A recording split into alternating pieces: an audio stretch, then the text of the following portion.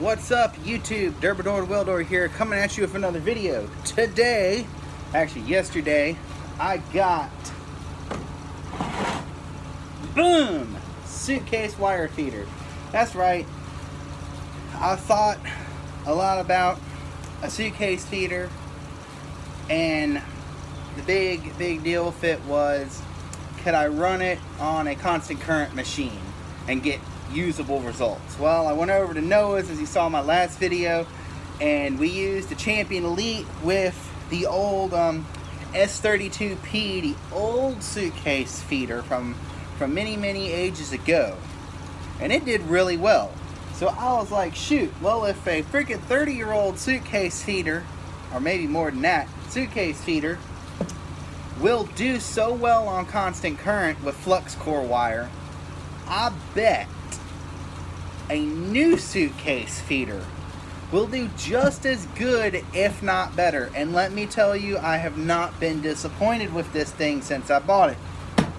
So I got right here, let me pull it up here closer, Miller Suitcase 8 Arcreach. Now, some of y'all are going to be like, why'd you get an Arcreach model if you don't own a machine that's Arcreach? Miller, send me a Trailblazer with Arcreach. I'll review this on the Trailblazer Arcreach. But why'd I get this? Well, besides the fact it was the newest model, it was also the cheapest. I was outdoor $2,300 with this. And if I ever do get an Arcreach compatible machine, I already got an Arcreach suitcase feeder. Just because it's Arcreach does not mean it will not work on other machines, right? I can hook this up to a non-Arcreach machine and it'll be just like a voltage sensing wire feeder.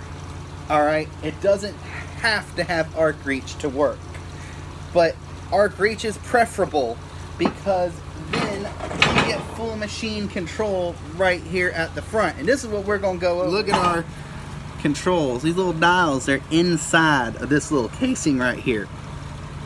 So it'll be very difficult to bump these off, you know. Be very difficult to get to these right here. And the actual screen is behind this piece of plexiglass right here. So there's no exposed screen or anything like that to get damaged. It's actually behind that.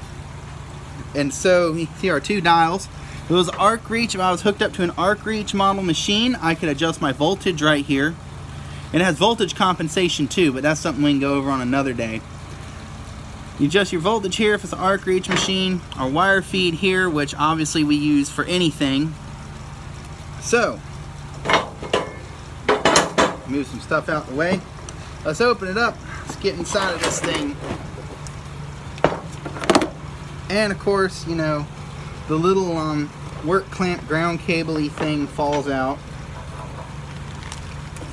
But we open this up, we get inside here. Have my little bag of 045 tips and another nozzle for the Bernard gun sitting in here. But I got some Lincoln Outer Shield 71M in here. This is just the easiest to get a hold of dual shield. I really don't have any real preferences when it comes to my dual shield wire. I've ran ESAB, Hobart, and Lincoln, and you know, in my honest opinion, they all run the same. So we're looking at our inside here.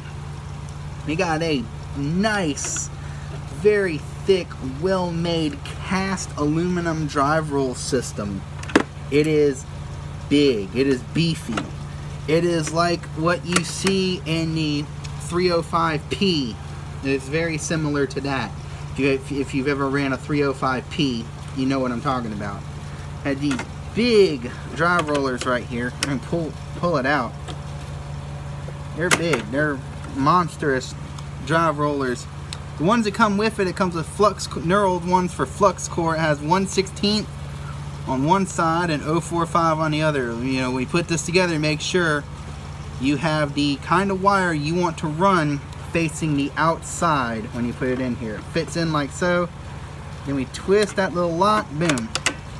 Locked in place, we're back in action. Our Miller style tensioner. This is my favorite. Miller has their drive roll system down very well. I love Miller's drive roll system. it is great. The numbers right here, so you can kind of somewhat have a reference point of less tension, more tension, yada yada, etc., etc. It holds 10-pound spools. This is a small one. This is a suitcase 8. The biggest it holds is the 8-inch spools or the 10-pound spools. I like a smaller suitcase machine. Reason I got this is because it's smaller than my Millermatic 211 with a higher duty cycle than my Millermatic 211 could ever have. So the benefits of the 8 versus the 12, the 8 outweighed as far as benefits, was the better machine for me and what I do. So mine lives in constant current because it's hooked up to the Champion Elite. This is our 2T and 4T. We definitely want to have you definitely want to have it in our 2T mode, like so. Hold. You have to hold the trigger. We don't want click and release and then it keeps going. We want 4T off. I know that's really confusing. Jog, this right here, this is one of the best settings in the entire machine. So when you're feeding new wire in, you can hold this jog button down, it'll run the wire out at full speed to the end of the gun without actuating the gas solenoid. Then, if you're changing gas or you just hook gas up, you can push this purge button right here, and as long as you hold it, it'll open the gas solenoid, and this allows you to purge all the air out of the system without pushing out wire, which is a great feature. It's not a necessary feature, but it's a great feature to have. We'll take our work cable here, and I'm going to coil up this line over by our roll here. I'm going to take our ground and stick it on top of our work cable, because I've been yelled at and told it's not a ground. I stick that up here in the void that is right above the drive roller. If I tilt this up, you can see how I have it packed in there. Then there's this little lip right here. You can see this little spot right here that our work cable goes in. So our work cable goes in here, so you can close the suitcase up just like that. I love this thing, and it's not terribly heavy, but it's still loaded. It's got a little bit of weight to it. I couldn't imagine what a 12 series with a 33-pound spool would be like. So I'm glad I got the 8 for sure. And I got my suitcase with a good old classic Bernard 300 amp gun. And with the crossfire, not the crossfire, centerfire, my bad. I love this gun. This is my favorite MIG gun. We used to have these in school on the Miller 305Ps. They're just amazing. They're invincible. Their consumables are very well thought out. My favorite thing about the consumables is the fact that your tip, you look at this right here, your tip rests in here, and your nozzle, I put our nozzle on, the nozzle holds it in place. And we look on the nozzle, another thing I love, really well thought out. There are these nice little teeth on the nozzle so you can get some grip on the nozzle. Like when you're wearing gloves or got grease on your hands, you know, any kind of situation, field situation, and get some grip on it to pull it out. And you're good to go right there. Look, it's just that simple, guys. It is just that simple. It's a very hefty gun. I mean, when you hold this gun, it's got a little bit of weight to it. It's not like a little small 110 gun that doesn't weigh anything. But you can feel it's hefty, but it's not terribly heavy for a 300 amp gun either. We look right here, going over to the end. Really big end on this thing. We can see there's this extra line right here. This actually locks in the suitcase. When you tighten it down, there's a little key that latches in on this right here and keeps you from being able to rip this out of the suitcase. So it is actually locked into your suitcase, so if it gets snagged, it doesn't rip your MIG gun out and destroy your MIG gun. It'll move the suitcase too. And if you notice on the side of the suitcase, I didn't really show, on the side of the suitcase, it has that molding into the side that kind of stick out. Those are drag rails. So if your suitcase does get drugged, it wears down those drag rails instead of wearing down the actual suitcase itself. Right here, this gives us this little wearable thing that wears out. There's a lot of stuff about these Bernard guns that the sections that wear out are replaceable, like the jump liner. The liner from here to here is replaceable. It's a really smart, ahead of, you know, thinking ahead feature. So this section wears out more. You can just replace this section and not have to replace the entire thing. You just replace the section it wears out. So this is the first Bernard gun I've owned, so I'm sure there's a lot more to this Bernard gun than what I've just said right now. But it's a fantastic gun. 300 amps, 100% duty cycle, 300 amps. You can't ask for more than that. I mean, you sit there all day, 300 amps, you know, just trigger down all day. And for what I do, this gun doesn't really even get that hot because I am doing 180 something amps pushing the 045 dual shield, and this gun doesn't really get that hot. So, and it dissipates heat very well. That's one of the nice things about it is it dissipates heat well. It doesn't have a cover on the neck, so the neck can directly dissipate heat out into the air. That's one great feature. Now, y'all are wondering how it welds. On constant current mode with dual shield, I'd say that's pretty good. This is vertical up. This is out of position, okay?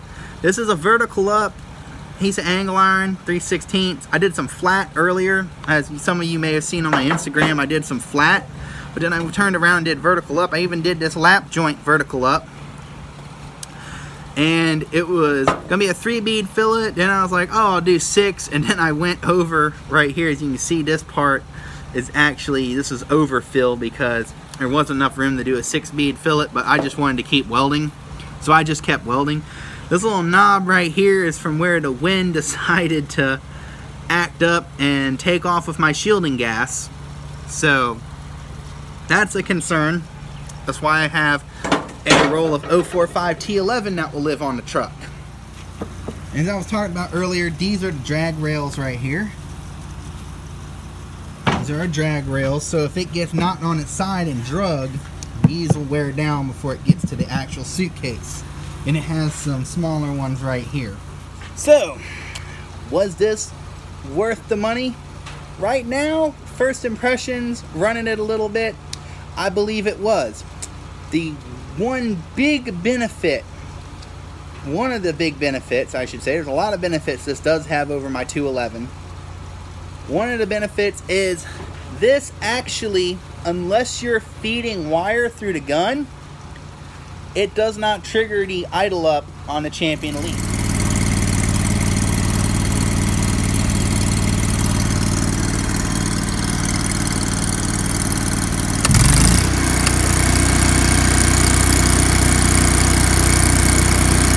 Thing right here, you can access all your controls at idle on the Champion Elite. Turn this on at idle on the Champion Elite and it will not idle up.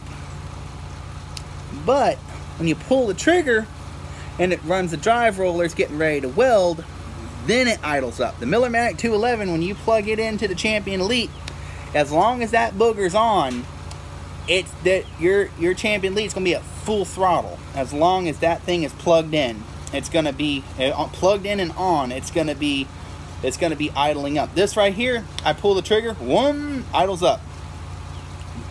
Great benefit. Other benefit over the 211 it has is the fact that the duty cycle is much better. Much better on it. It's lighter, it's smaller, it's more compact. I can fit it in a box easier. It has better consumables, better gun. It's more durable. I mean, I will take this thing anywhere. I love my Millermatic 211 too much to abuse like I would this. But you also pay a lot more for this. The downside to it is you have to have another machine to run it. That kind of sucks, because you can't just haul it into a factory and plug it into their 220 or 110. You got to run 2 big old fat leads from your engine drive. And also you cannot hook up a spool gun to this. That's a bummer right there. You can't hook up a spool gun, but I am probably going to try sometime in the future to get some 047 tips and some 047 5356 aluminum and a proper liner and hook this thing up, and I'm going to try and see if I can get this to weld aluminum, to MIG weld aluminum through this. They have the rollers for it. They have the U-groove rollers that will fit in here. So I'm probably going to give that a shot. I don't see it welding thin aluminum very well, but I think this could do some 3/16, some 1/8 inch and up pretty well if I'm running thick enough wire. But plans for the future. So this is my unboxing video coming up hopefully this week. Hopefully it doesn't have to wait till next week. I'm gonna do a field video. I'm taking this, like I said, I'm taking this out to do some structural work, and we'll give this a whirl out there in the field, hooked up to the Champion Elite in a parking lot in real world conditions and on constant current with dual shielded wire. And you know, we're gonna show the true capabilities of the Champion Elite. It can do a lot more than just stick weld, and we proved that in the last video, and we're going to take it out into the real world and prove it again. So thank you guys for watching. If you like this video, please be sure to like and subscribe, and y'all have a fantastic day.